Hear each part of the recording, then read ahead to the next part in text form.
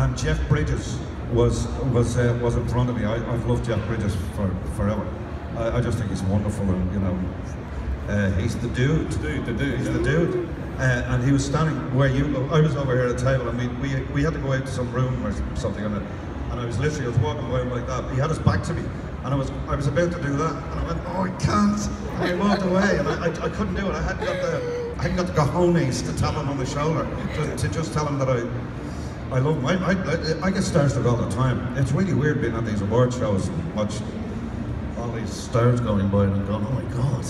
And then they call your lot up to win an award. I know, it's mad. And Lawrence Fishburne, who did Apocalypse Now, came up to me at the Golden Globes, and he's a big fan of the show. I didn't know.